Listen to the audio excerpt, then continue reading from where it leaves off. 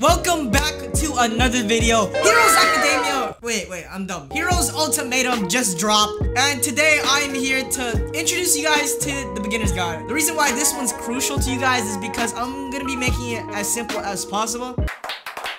This game has three main details, important things that you guys have to know in order to have fun in it and also just to progress within it. These categories are quirk, how NPCs in combat is taught, how the map is created and how you guys travel within it, and of course lastly, the factions. So real quick, when you guys do join this game, right away I want you guys to not be confused. Real quick, I want you guys to click M and go straight into your stat system. The stats is because you're gonna figure out what quirk you have. If let's say you have a very good quirk or you don't know what quirk you have, you can check by always going to the quirk research lab.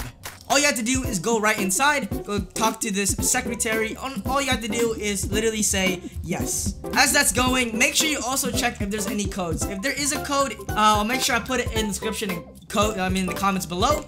But here we go. So you talk to Dr. Fruity right here. You want to reroll your quirk. I have one for all, which is a rare 1%, but you have uncommon, common. So real quick for the quirks, the top 3 quirks for each type of category. For common, I'm gonna say ice, wood, and also kind of a tie between solid air and shock. I don't like hardening simply because of playstyle. It's very, very boring. It's still alright. For uncommon, we have a top 3, in my opinion, is cremation, decay, and also engine. That's simply because it's very, very good for PvP and grinding, but also it's also fun. So yeah, now fun is of course subjective, but that's my opinion. And health flame, well, I'm not gonna say the top 3 as if you get this, keep it. Do not re-roll it unless you have some Robux to spend or you think you're lucky. But yeah. So how the quirk system works and how the stat system works in this game, I'm gonna just explain that right away. So when you are leveling from 1 to 10 to 20, between 1 to 20, you want to focus on your power because you're honestly gonna basically have 3 or 4 moves, which is very, very important to PvP. Everything else is pretty much a waste of your time, waste of your money. So these skills are actually, of course, there's quirk, your first ever quirk skill, and maybe second, depending on how much level you need. But for power, you're always gonna have gut punch and power dash and agility. Literally, all you need is leg sweep. You see that? There's only 3 moves I literally use in this. I only unlock 2 moves from power because that's the only thing I need. And agility, I believe at the start, you're gonna be able to get leg sweep and adrenaline. So yeah, make sure you guys do get that. So that's 4 right there, of course, plus your quirk. But most of the time, you might not even use your quirk. So focus on agility of leg sweep because it's a combo extender, and power is gonna be power dash and gut punch. With the stat system aside, let me show you guys the combat. So the combat is very, very good in this game. I like it because of how different it is and of course how the NPCs work. NPCs are very, very smart, but they do have a timing in which you can outplay them. So what I'm gonna do to this police officer right here is infinite combo him. How I'm gonna infinite combo this police officer is I'm gonna do 5 or 4 regular M1s or left clicks and no scores, and then end it with a M2 or a right click. So basically do this 1, 2, 3, 4, boink. I'm gonna dash forward 1, 2. You see how we dash right there? Most of the time they will do that. So sometimes, you know, it's only good for the thugs because thugs barely even do it. If they do it, literally just dash back. But most of the time you can continue, infinite comboing them. You see that right there?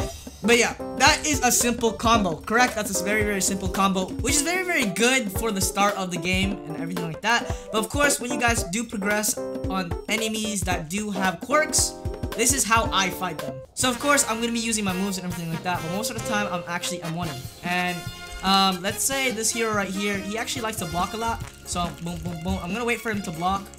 Yeah, I'm gonna wait for him to block real quick, and I'm gonna show you guys what the timing is. Okay, here's so he's actually gonna be blocking for about 3 seconds. Blocking, everyone or everything blocks for about 3 seconds. That's how the NPCs are kind of coded. So if he's blocking and is running to you like how he is right now, look, he's at 1, 2, 3, and I'm gonna put him in an M1 combo, and then he's gonna unblock. Even if he's in a combo, he's not gonna continue blocking because that's how there's like a timer in how long he blocks. So whenever you block, if you don't want to do the infinite combo technique, all you have to do is time. Of course, you have your quirk in which you're gonna finish them off with. So yeah, you're gonna be doing a lot of things. Most of the time you will be M1ing, so you want to make sure that you either know the infinite M1 combo or you know the timing. You see he's blocking and then he lets go. That was about 3 to 4 seconds. Usually I just start the combo after 4 seconds, but yeah. So that's how the NPCs work. Let's get right into leveling. So luckily this map, they're bunched up. All the level quests are all bunched up together. So, you know, 20s will be in a certain area, 10s will be in a certain area, and like 40 up is going to be in a certain area. Now, when you are progressing throughout this whole map, a good way to explain you guys where it is. So if you guys press N, this will show you where the like kind of landmarks are. On the left side over here, most of the quests are going to be from 10 to 20. Everything from the left side is gonna be left to 20. Also, the villain quests are here as well. The top one right here, from where I'm facing, this is gonna be 30. This is gonna be 30. This goes from 30 to 40. On the back, on where North Station is, that's where 50 is. Then right here with the Gadget Lab, this is from 10 to 15. Left and right side, where the UA and the villain hideout is, they're pretty much the same. Only difference is the hero and villain quests. There's a lot of villain. There's actually, my bad. There's a lot of hero quests or villain quests here on the back, on right here, and there's also a lot of. There's a mix of hero and villain right here. It doesn't really matter because you can actually do hero or villain. When I say that is. When you guys start off Worried Man right here, I can actually do hero and then I can actually do this villain quest. Even if my reputation is villain, it does not matter because you can do both as long as you are the right level. Another thing to keep in mind is that in these quests as well, you want to make sure that you kind of keep in track of what you were doing. I like to do is finish on the left side, then go to top, then go right. Make sure that you know where the landmarks are because they are very, very helpful. As I show you guys the quirk, the PvP, the last thing is your faction, your path. You have to know what faction you're going to, and let me tell you guys the pros and cons of each faction. Now, villain, the reason why I'm villain and the reason why I think villain is better or a better faction is because not only are the quests pretty fun with the heists, the quests are actually very, very easy to find and very, very easy to do. For how the quests are separated and how I think a quest is better than the other, of course, is the XP gain and, of course, what you are doing for the quests. Villain quests have quests in which you just literally beat up the generator. You just auto-click. There are quests where you have to give civilians poison. These quests are very, very good. They're just, like, very, very easy for people who are lazy. But what's bad about them is that it's only good for about from level 0 to 30. Everything after, I believe from 30 and 40, I was doing hero quests because, that was the only good ones that they had. Now for the heroes pros and cons, pros and cons is that heroes, you're going to be fighting a lot of NPCs, a lot of villains. And this, if you like fighting NPCs, then go for it, go for it. The exams are actually very, very easy, very, very good. The only thing is, once again, it's a bandit beater, so you just beat up the bots. There's nothing really special about it. They give actually really good XP, more than the villains, or somewhat more than the villains. Not a huge difference, but they give good XP. The cons about heroes is that when you are progressing as the hero, you have to take exams. It's the same for any villain or any hero, but the reason why they're bad is because for villains, you have to talk to a daily quest, or you have to do a daily quest only about 2 times, and then the third one you have to do the exams. For heroes, you have to do the daily quest 5 times, and that could be 5 days because daily quests are every 10 hours, and some people can't play for 10 hours. So, I'm telling you, villain side is like the lazy side, but still very, very good. Heroes is like more of a grind. If you like being a hero, then you can have it.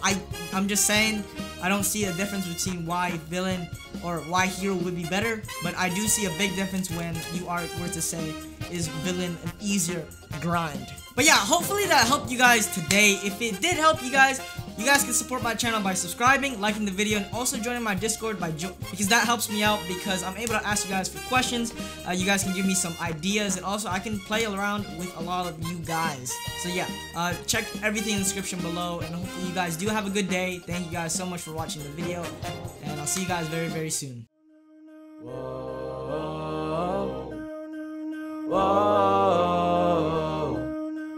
Whoa. Did you ever think of a dream too big to imagine? You follow your passion till one day